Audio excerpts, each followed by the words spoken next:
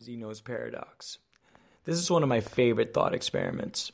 The reason I love it so much is because it shows an incredible fundamental fact about the reality we inhabit that is not immediately obvious. In fact, the jaw-dropping result of the experiment can be notoriously hard to grasp. The experiment goes as followed. Imagine an archer standing some distance away from a tree. He fires an arrow at the tree. Now, freeze time in your head.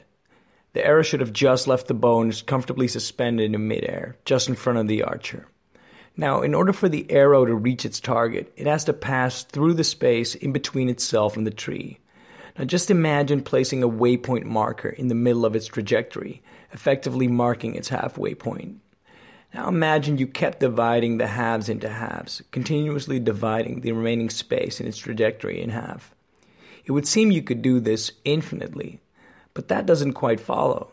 If you could infinitely divide the space the arrow had to travel through, effectively causing the arrow to have to travel through an infinite amount of waypoint markers, how would it ever reach the tree? And it's not enough to say that as the distances between the markers approach the infinite, so does the time it takes the arrow to travel in between. That still leaves the arrow having to travel through an infinite amount of waypoints. This clearly makes no sense.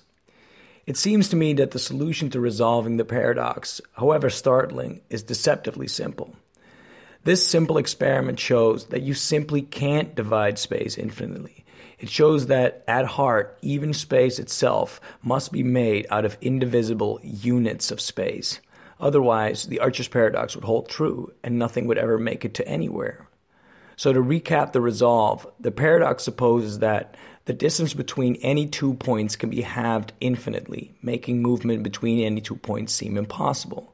But since we know movement between 2 points is possible, it seems the only logical conclusion is that space-time is not infinitely divisible. You cannot infinitely divide sections of space-time. At a certain point, you will indeed, however strange, reach indivisible units of space-time, units you can't divide with another halfway point. In essence, the number of times you can divide space-time between any 2 given points is finite. The time the arrow takes to travel between waypoints drops proportional to the distance between the waypoints. As space reaches some finite minimum quantity, so does time, and the paradox is resolved. My name is Jack Ocean. Thank you for listening.